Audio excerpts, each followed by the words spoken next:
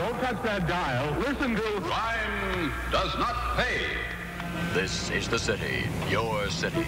There are 1 million stories in this city, some pretty, some ugly. This one's sort of half and half, pretty, ugly.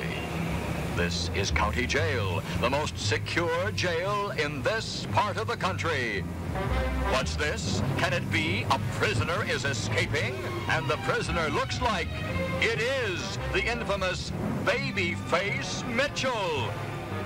Well, it looks like Police Commissioner PsYcHo has discovered the escape. But it looks like Babyface is too fast for the aging commissioner. What's this? Babyface has lost one of his shoes. Commissioner PsYcHo, knowing this is a very important clue, picks up the shoe and takes it back for further study. But right now, walking the streets of our city, taking his dog for a walk, is the champion of justice himself, here disguised as mild-mannered TV producer Ed Tarbouche. Sensing something is wrong at City Hall, he engages his X-ray vision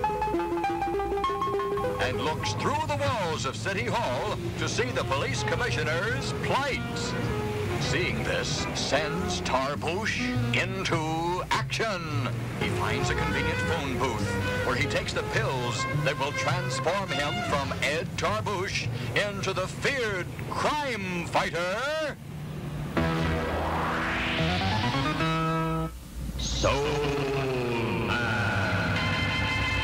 And look, Tarbouche's ordinary beagle has turned into the magnificent Soul Dog.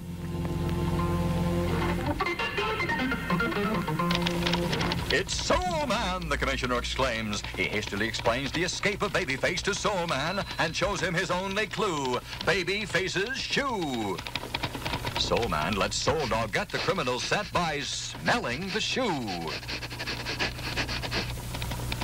And Soul Man tells the commissioner not to worry, for Soul Dog is the greatest tracker in the universe. Off they go. With a super sense of smell of Soul Dog, Babyface doesn't have a chance.